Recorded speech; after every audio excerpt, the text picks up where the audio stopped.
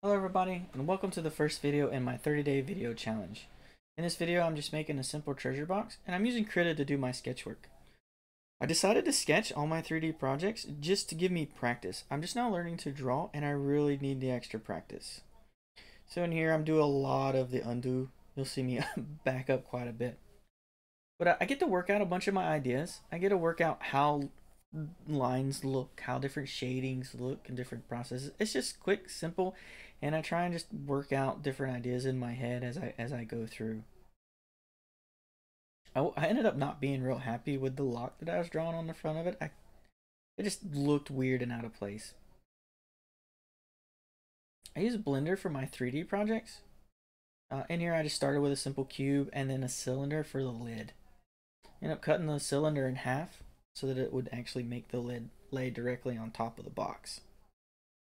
I used the knife tool here to cut the ends, and then the loop cut tool to put two loops in the top, and then the bevel to actually make my selections there. I use the inset tool, and then the control key will actually allow you to push your geometry down into whatever you're working on.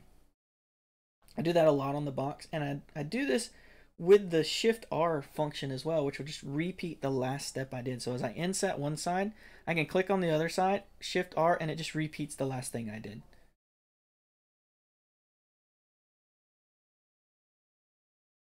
I'm just fiddling around with the sizes. I needed space for the lock at this point, so I was trying to get the faces to give me enough space for a lock to fit.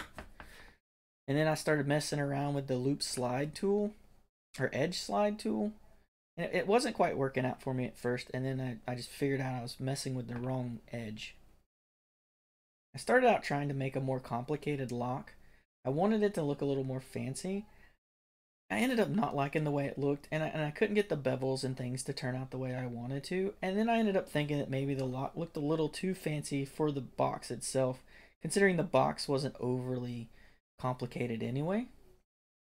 The lock would have been like the most sophisticated piece on the whole project.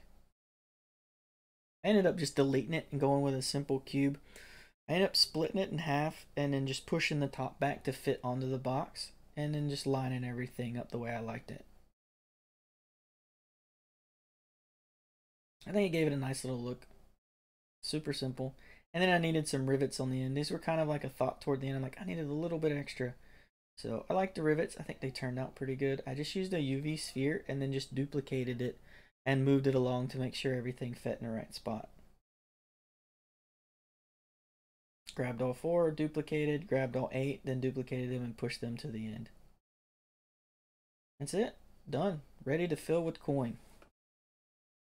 If you liked this kind of video, please let me know. The voiceover was easier for me to do than to try and talk while I was working. If you'd like to hear me actually talk while I work, let me know and I'll try and start working that out. When I focus, I don't really talk a whole lot, so it's going to take me some practice to get used to. Please leave a like button if you did like this video. Let me know in the comments what you'd like to see. And look forward to my next video.